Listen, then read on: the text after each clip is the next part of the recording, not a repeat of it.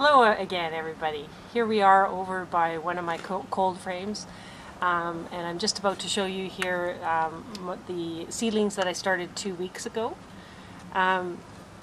Here you can see just in 2 weeks I have a really nice Siberian kale growing, this is abundance kale growing. I have my favorite curly kale as well as red Russian. Those are the three that I tend to grow in my garden. I try a few new ones every year, but these are my favorites. So I always start with my favorites at the beginning of the year.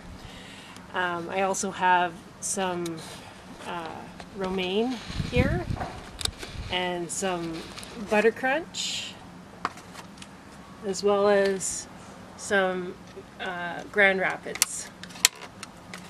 I won't take that out, Grand Rapids. Anyways, so as you can see, in 2 weeks you have some nice seedlings. Some of them are growing quite close together.